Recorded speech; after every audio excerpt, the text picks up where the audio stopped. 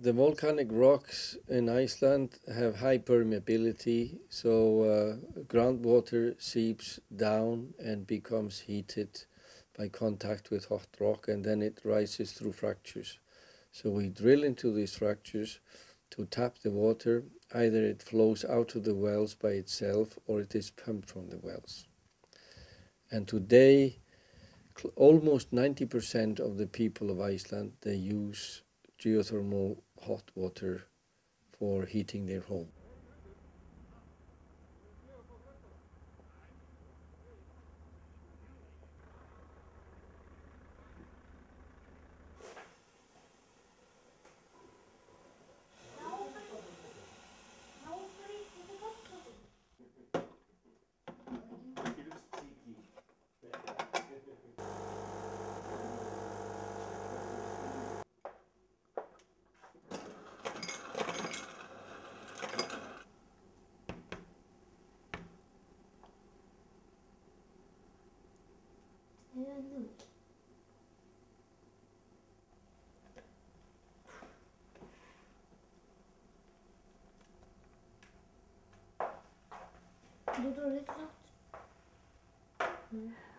We can drink it, it's pure.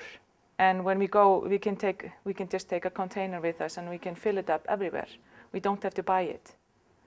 And we drink a lot of water. And of course we find that the Icelandic water is the best in the world.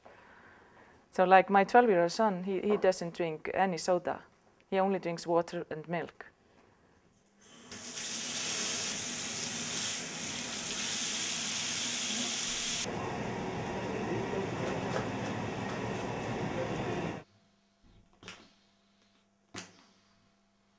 Það gaman í baði og ég leik mér oft með Axelmann í baði og þá var ég mjög lengi í baði og það var mjög gaman og það þægilegt að liggja í baði, í vatninu og baðinu.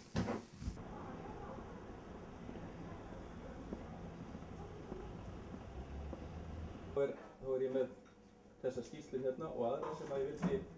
We have used both our cold water and not least our hot water or geothermal water to create a welfare society, and people are used to that. But now that we have run into hard times, I think that people have seen water in a new light.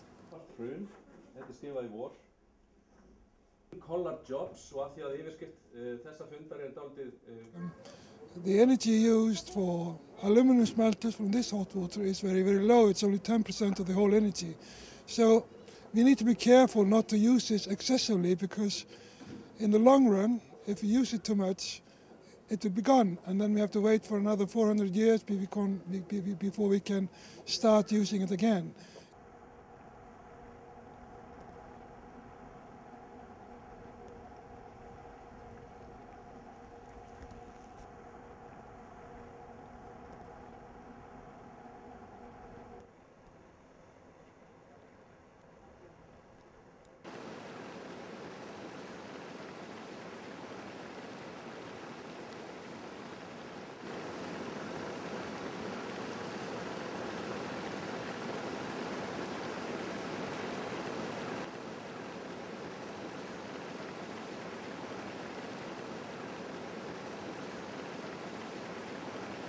This is our oil or our gold, so to speak.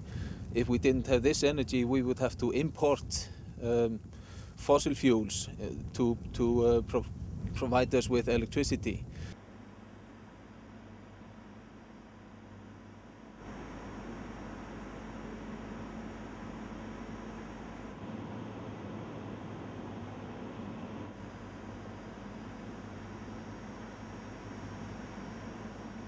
When we are fully built, in about 2 years, we will have 6 machinery units producing combined 300 megawatts of electricity.